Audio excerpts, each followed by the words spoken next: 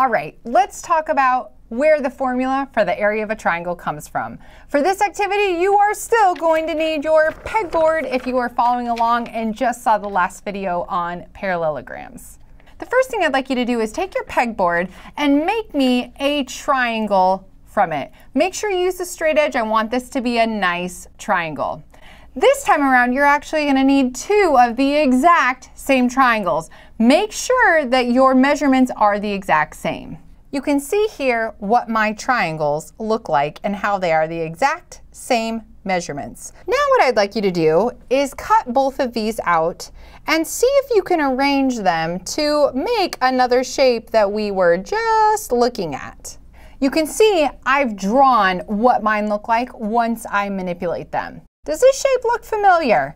It should look just like the parallelogram that we just figured out the formula for the area to, right? All right, so remember back to parallelograms. How do I find the area of this? Well, I'm going to cut off one of these triangles and move it on over, right? And then I figured out that I could do the base times the height. So again, feel free to cut that off and do that so that you can actually see the area developing right before your very eyes.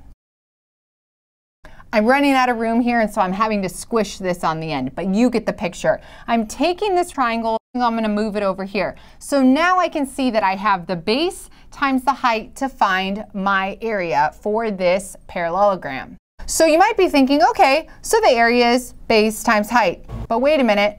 How many triangles are on here? 2, right? So this is to find the area for 2 triangles. What if I just want to find the area for 1 triangle? Let's first think about what our formula is. So I know that the area for a parallelogram is base times height.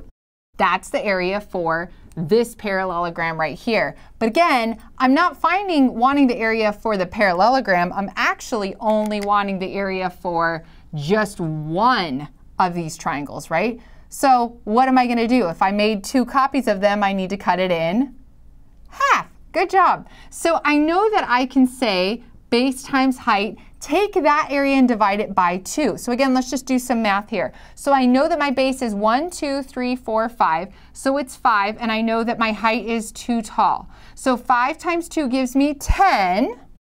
And then I need to take that and divide that in half. So I have 10 divided by 2, which gives me 5. So my area for this is 5 square units.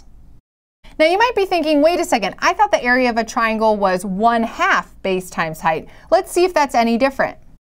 1/2 base times height, I know again that my base is 5, my height is 2, 5 times 2 gives me 10, 10 times 1/2 would still give me 5.